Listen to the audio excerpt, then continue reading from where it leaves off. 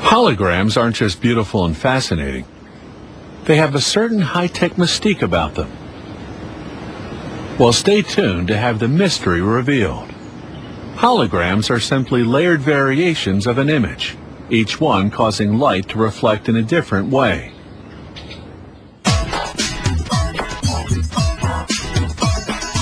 A hologram is a three-dimensional photograph produced by the interference of two laser beams. A laser emits light, this light ray. The color of the light varies according to the wavelength. A shutter, when activated, either blocks or lets the light rays pass through. Here, the beam splits in two at a 90-degree angle. The interference of the two beams is clearly visible on this screen. It has very defined fringes. The beams need great stability because the pattern of interference projected on the screen is extremely sensitive to minute vibrations. A light tap on the table can easily spoil it completely. The team will create a hologram from this sculpture made of modeling clay. The sculpture is positioned on a support with a magnetic base that adheres to the metallic table. Then they place the glass in front of the object.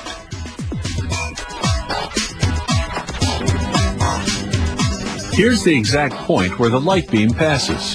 The table has to be perfectly stable, so it's made of a 2.4-ton block of steel, which rests on 18 air tubes.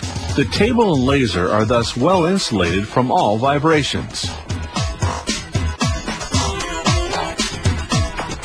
The beam splitter separates the beam in two, directing one behind the object and the other in front of it.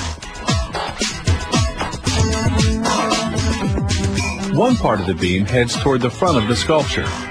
The beam first passes through an objective lens that diffuses the light. Then it's reflected by a parabolic mirror, which prevents it from losing too much of its intensity. As in photography, film is required. This holographic film is attached to a glass plate with adhesive tape. Then another glass plate is added so that the film will not move. A vibration of 1/10 of the laser's wavelength is tolerable.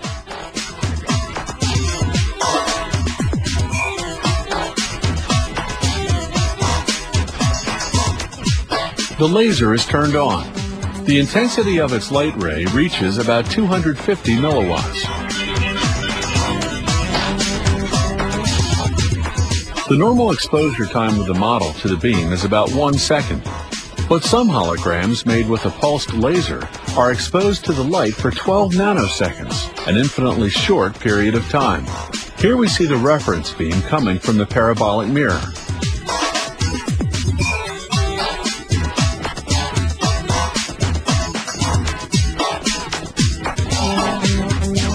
And here we see it from another angle.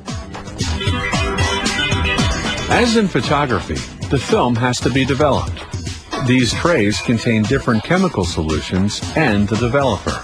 First, the film is soaked in the developer for 2 minutes. This solution blackens the silver salts that have reacted to the light.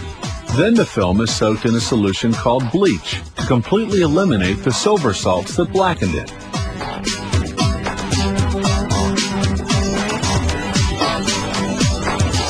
Now the film is rinsed. This step is used to eliminate the acids in the emulsion, and so as not to contaminate the next solution. The film gently becomes transparent.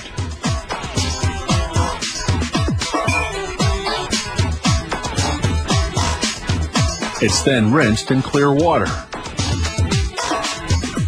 And it's soaked for 1 minute in a wetting agent, which eliminates all water spots. The film is then dry, and it reveals its secrets. And here's the hologram, created from the sculpture. A hologram really creates a three-dimensional illusion. Some holograms can be animated. They are generated from a series of still holograms. Depending on the complexity of the project, a hologram can be produced from between 1 and 5 hours.